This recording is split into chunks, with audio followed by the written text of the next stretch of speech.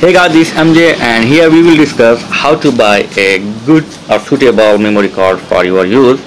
And here I have one memory card, and in my point of view I will see the first thing, the speed. Here you can see it support up to 48 MB per second and 30T20X, and it has 16 GB. And second thing is I will see the class, which class it has, like 4, 6, and this memory card has 10 class. You can see here 10.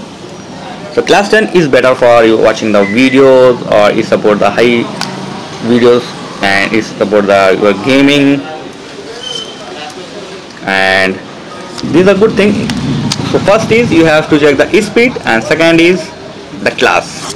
You can see the class, the speed and the class, which class, and the company clearly mention the class and speed in your description, so you read the first which speed and class the memory card has. And after this come to the company, and before I tell the company, let me inform you, I am not going to advertise any company here, and this is for my use only. So I choose SanDisk, and you can choose anyone as per your wish or as per your standard.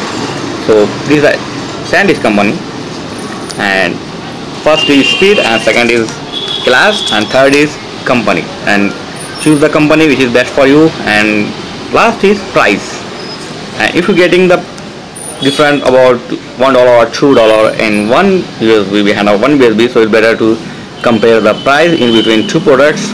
And after this check the what you are getting with your memory SD card, I mean freebies locator. I got some case here, you can see with free case with this memory card. So last thing is check the suitable performance or suitable videos picture to your phone.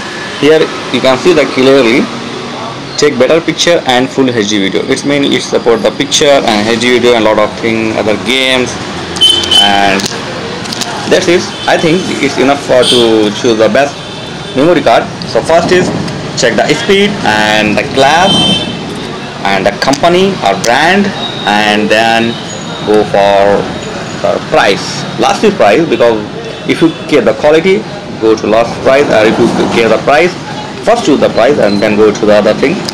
So this is my short review about memory card, choosing memory card. I hope it will help you. Thanks for watching, and please don't forget to like, comment, subscribe. Thank you very much.